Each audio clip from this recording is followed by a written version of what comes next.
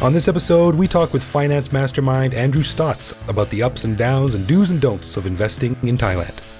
So if you're anyone from a professional investor to someone with just a few extra bucks to invest, you should learn a lot on this episode of the Bangkok Podcast.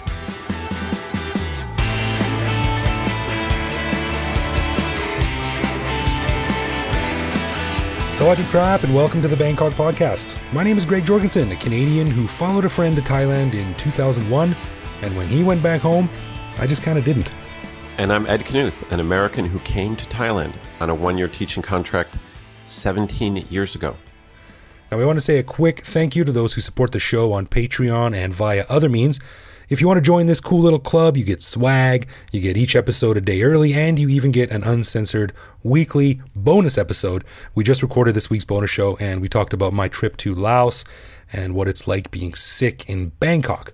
Why, you ask? Well, because Ed just got over a cold, I'm still getting over mine, and Evo is down for the count with one, which is why Ed is graciously filling in for Evo this week. So, to get all that good stuff, just head to bangkokpodcast.com/support and check it out. Before we jump into it, we have to mention an item from the corrections department. Ooh. Yes, we do very rarely make a mistake. But last week, Evo and Greg tried to guess the width of the Chao Phraya River. If you want to get in a last-minute guess, you can guess right now how wide it is. Evo said it was 150 meters wide. Greg said it was only 120. Yeah. Well, I've actually measured it, and it's 208 meters wide at Taksin Bridge. So the more you know.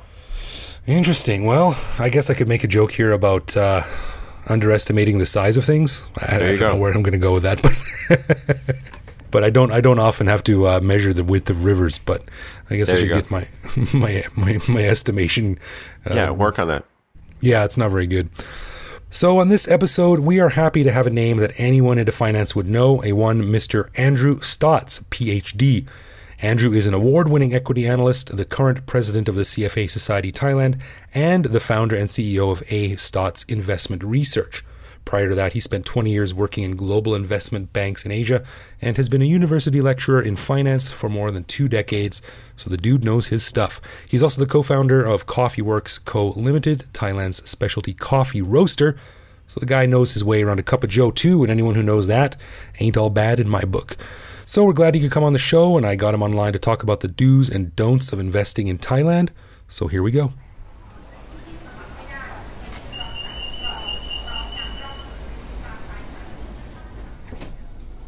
So let's kick this off right away. Now, personally, and no offense, the only thing I'm less interested in finance is sports.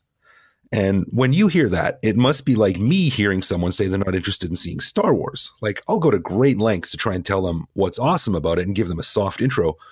So how would you do something like that with finance and investing? Where would someone like me begin? Well, I think the first thing is, you may not like cooking, but you still have to eat. Right. Okay. That's very true. And the point is that we're all working, most people are working pretty darn hard to try to make a living and get by.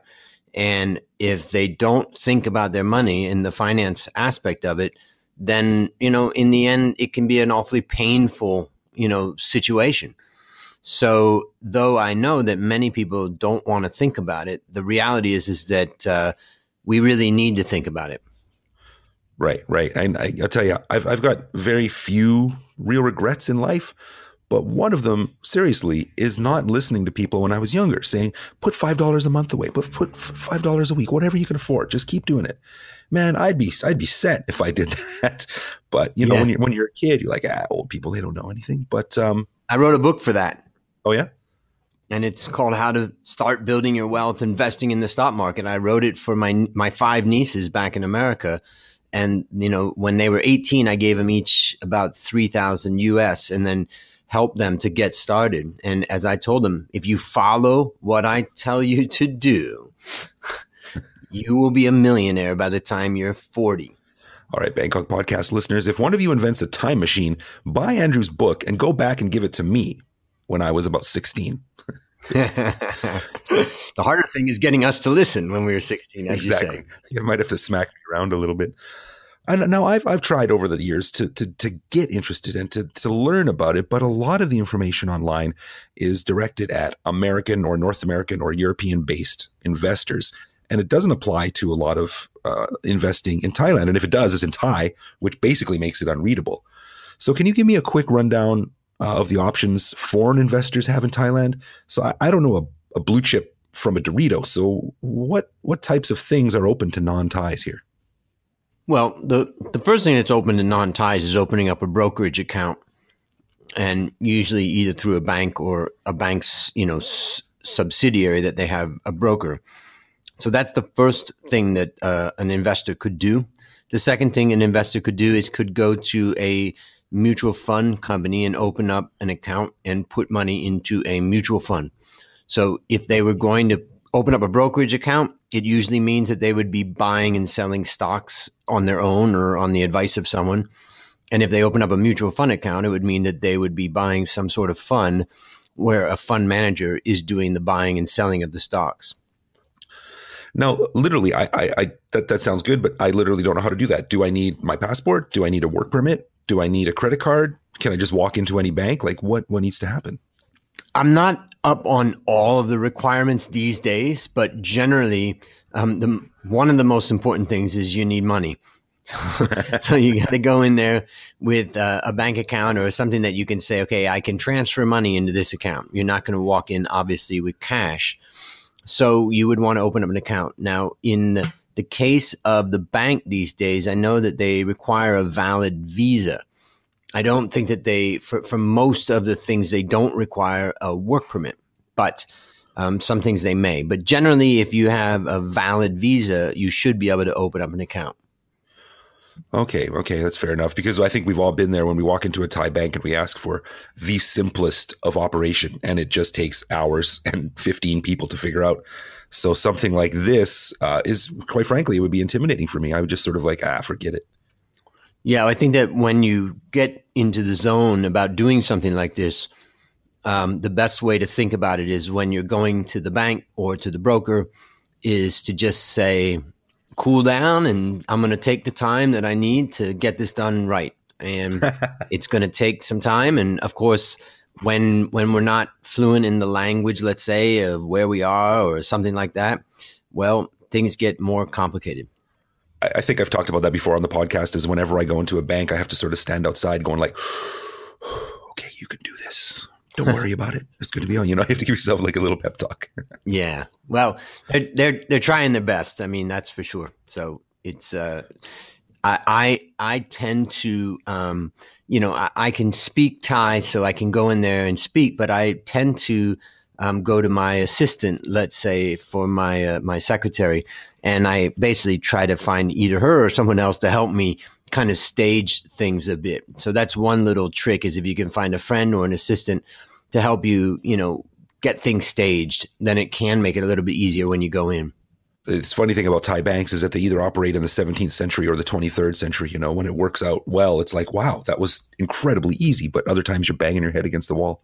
Yep. I've been through both. So speaking about once you open up a brokerage account of some type, is investing only open to those who have, say, like 50,000 baht to invest every month, or those with a fat expat salary? Like what about teachers or freelancers or office drones like myself, who have very limited disposable income? Say I've got 5,000 or 10,000 baht a month or every few months. What would you do with that?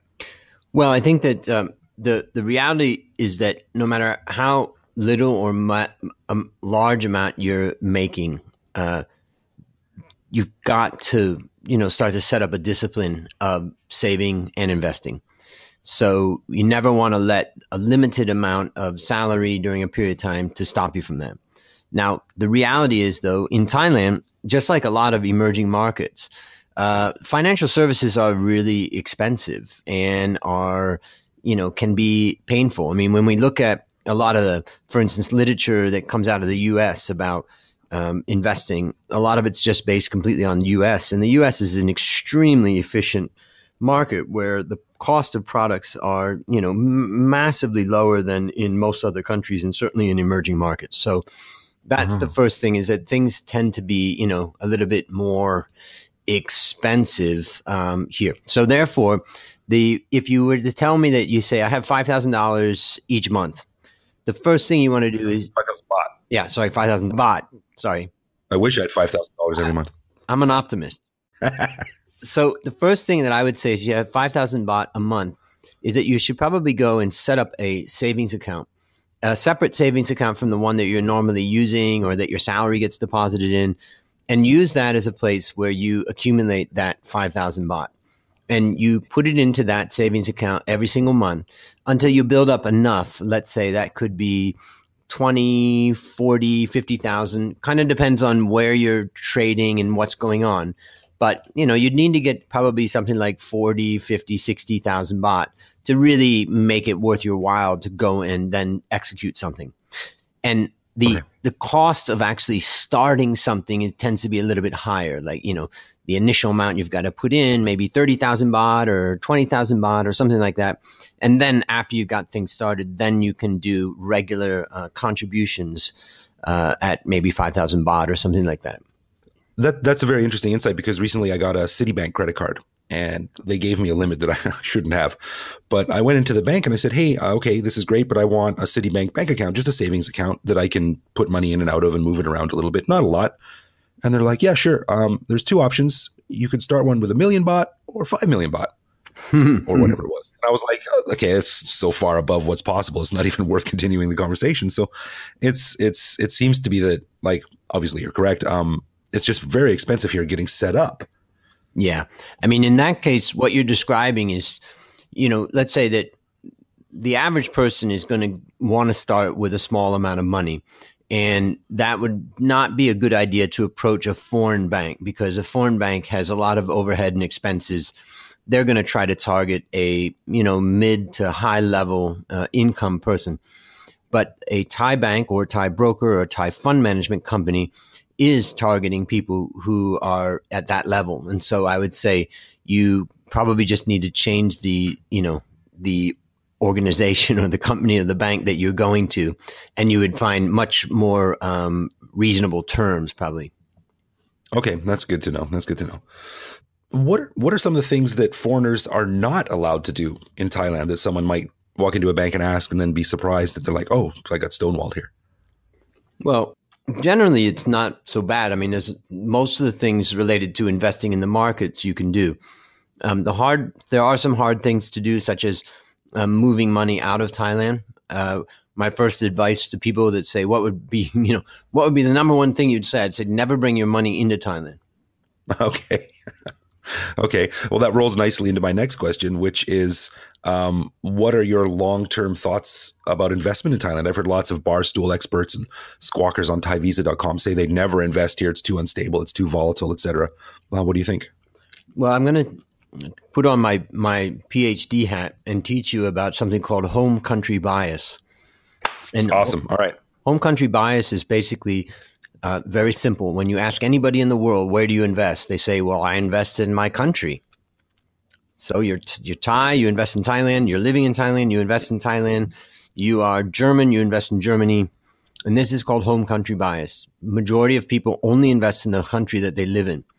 Now, the reality is that there are, let's say, 30 reasonable sized stock markets in the world in 30 different countries. What is the probability that this one country's stock market is the one that's going to go up the most over the next 5 or 10 years? Okay. Well, it's 1 in 30. And the reality is that you could be in a situation where the market's going to be flat or go down for 5 years. So therefore, if you had no constraints, you would probably own, like what I talk about in my book about how to start building your wealth investing in the stock market. I say, well, your first choice, if you had the ability to do it, is to own every stock in the world. Sure. Yeah, that'd be nice. And there are instruments out there by companies like Vanguard, as an example, where you can set up an account for, let's say, $3,000 to set up a fund account where you're buying a fund that owns every stock in the world.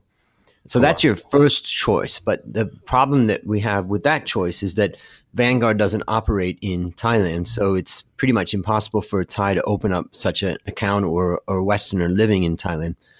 Now, what does happen is that Vanguard also has ETFs, exchange traded funds. And these are just simply a fund that owns every stock in the world that happens to be traded like a stock on the stock market. You can buy and sell it. Okay. The benefit of that is that there are some brokers in Thailand that you could walk into them and say, I want to buy this Vanguard ETF.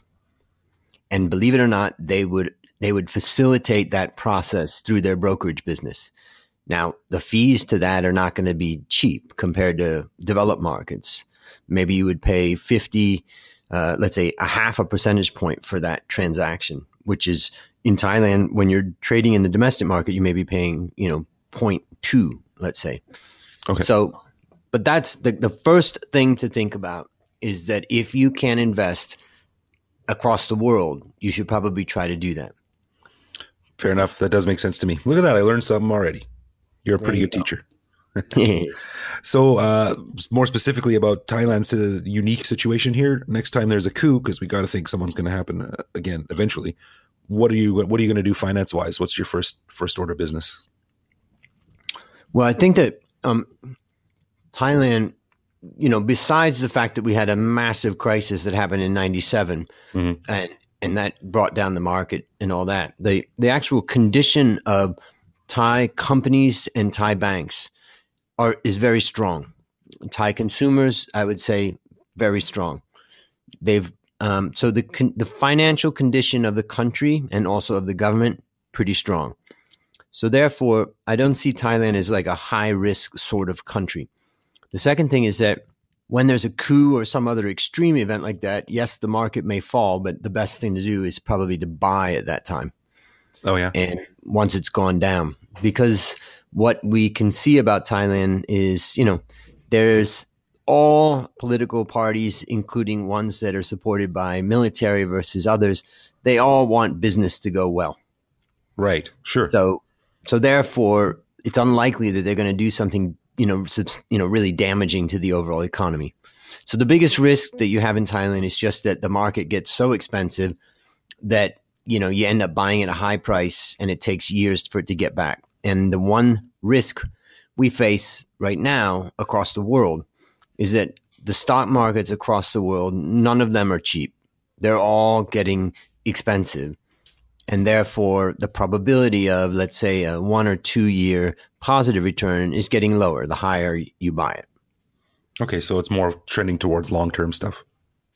Yeah, so if somebody said, wow, I listened to Greg and Andrew talk about stocks and I'm really interested and I've got, X amount, I got $1 million baht and I'm going to go put it in. Well, you probably want to think carefully about that right now.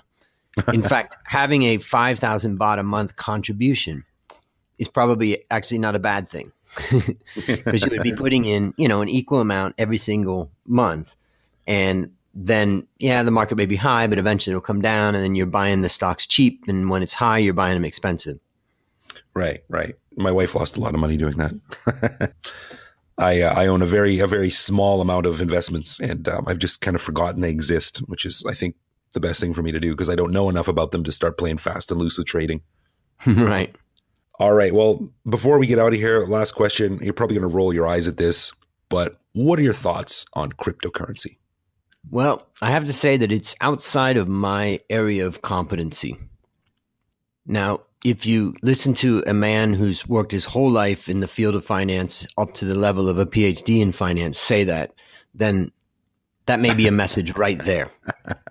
However, if I was to say one thing about cryptocurrency that I find fascinating is that it provides an opportunity for individuals to get around governments. Right. And I'm kind of all for that. However, this is the positive, but this is also the negative. I'm under the opinion myself that there will come a time that governments around the world clamp down on cryptocurrencies. And when they do, it's going to change the landscape of how things happen. So it's not going to become a way of transacting around the government anymore. So the strength of it will be an inherent weakness. And so that's kind of the biggest thing. But as far as trading it up and down, I must admit that I don't think that I can provide much guidance on that. You're a very wise man, Andrew Stotz. What did they say? Better to keep your mouth closed and let people think you're an idiot than to open it and remove all doubt. Well, I've just accomplished that. Thank you.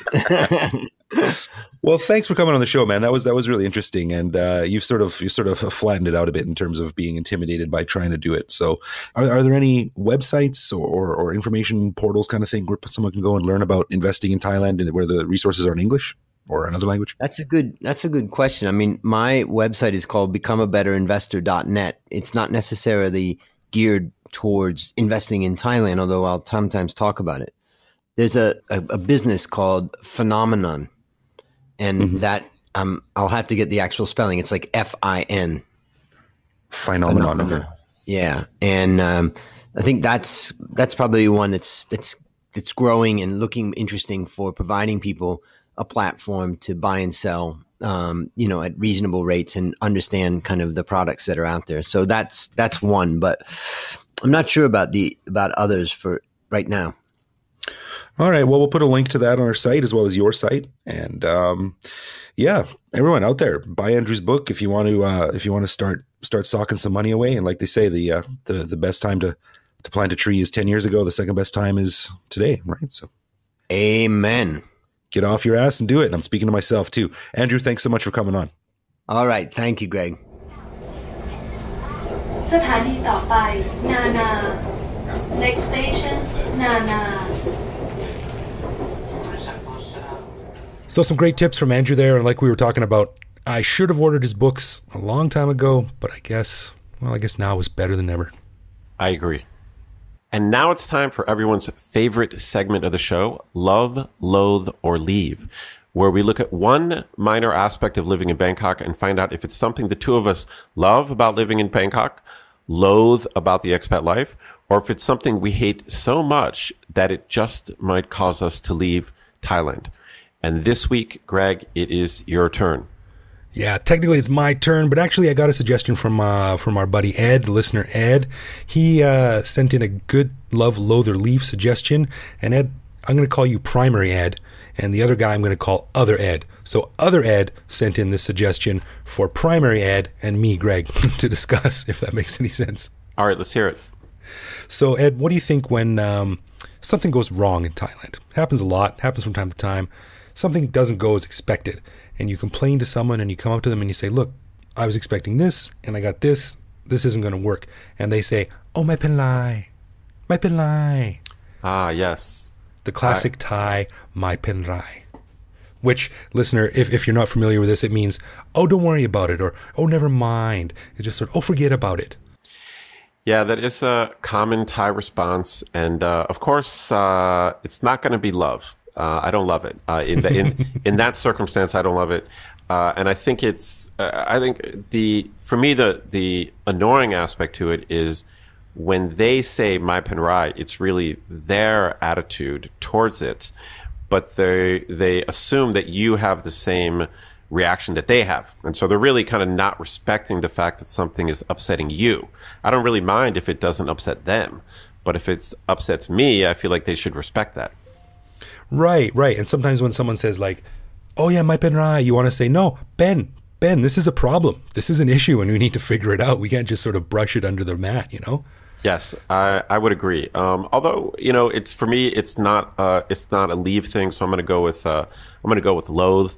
I think it is, this is, the my pen rai thing is probably on the list of the top 5 things that make Thailand both charming and frustrating.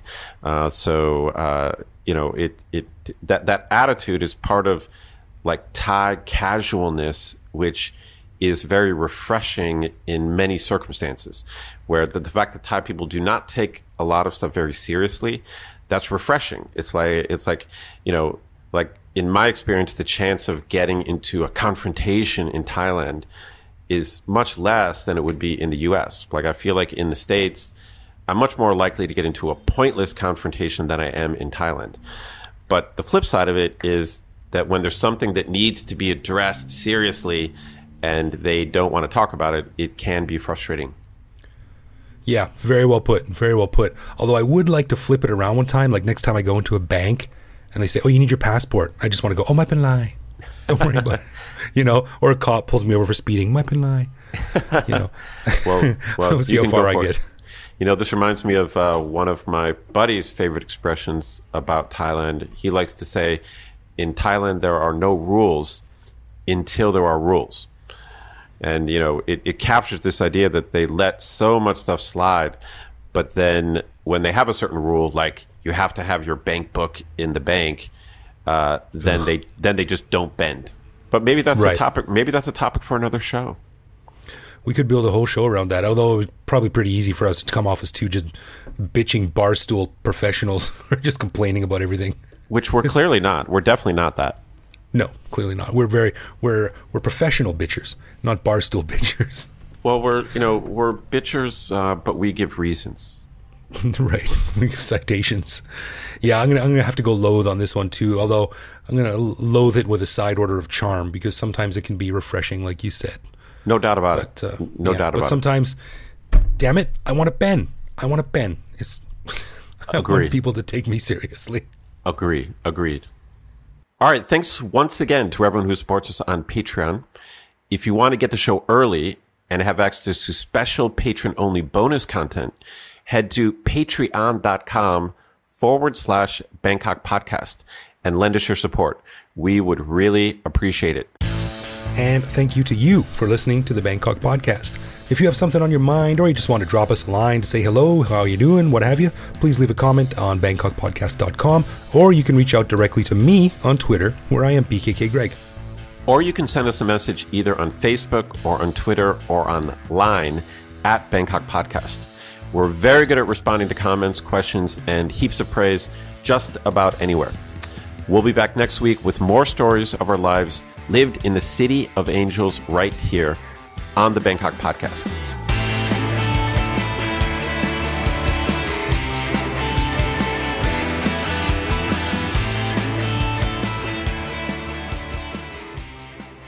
Oh, man. I think I have to take another sick day tomorrow.